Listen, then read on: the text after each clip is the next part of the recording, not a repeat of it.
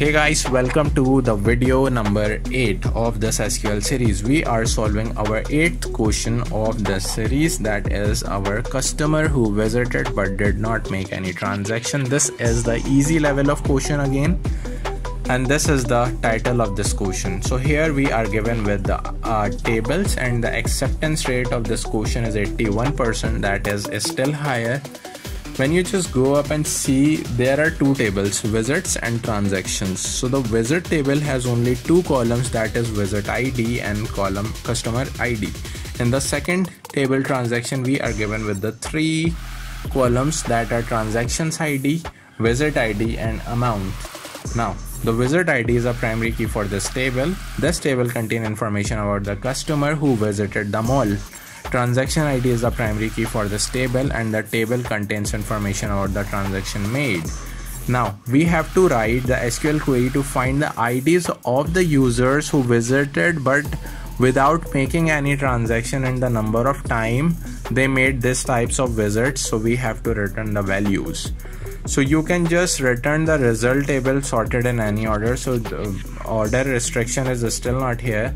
The input of the visits and transaction are given as here, that are showing in the screen, and as you can see, the output returning as customer ID and count no transaction, matlab number of count of transaction that we have to return from that results. So as you can see that if you just see the first table, there is a customer ID that is 54 and the visit ID is 5, and you can see in the second table visit ID 5 is written over here. But when you see the 54 ID with the visit ID 700, there is no kind of ID in transaction table exists. So it is just showing us the customer ID 54 has number of 2 visit in which they have not make any transaction. So they didn't make any transaction. So we have to return the count of that visit in which they don't buy anything from the mall. Now just write the SQL query as select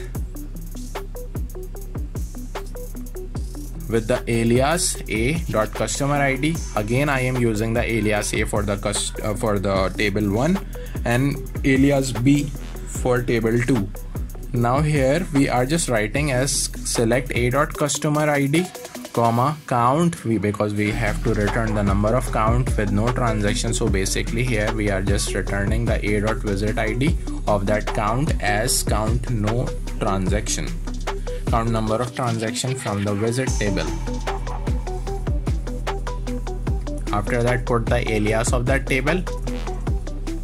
We are solving this question with the help of left join. So write the left join keyword over here, write that second table name, that is transaction, with the alias b, and we want to just compare the ID. So basically I am going to write here as a.visit ID is equals to b.visit ID, but we have to put the clause over here as well to check the condition.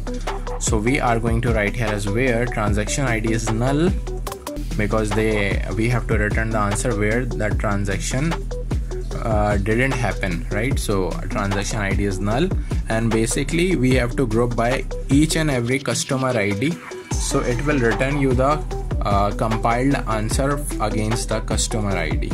So group by, and then you have to write here as a.customer ID. So this is the SQL script that we have written over here. Just check the result and output if they are returning the right answers or not. So they have accepted our answer, and as you can see, the output result and the result they have provided us and expecting from us is same, because against 30 and 96 the count number of transaction is 1 that they have provided, and against 54 the 2 count has been provided. So we have just write the correct SQL script. So just submit that code, and when you just press on the submit button, so you will see that you have beaten 21.94% of the people in this question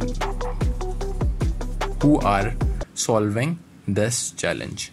So problem number 8 is solved as well, and hope you like this video. Please hit the subscribe button and don't forget to subscribe Tuition Tonight. Meet you in the next challenge, that is challenge number 9.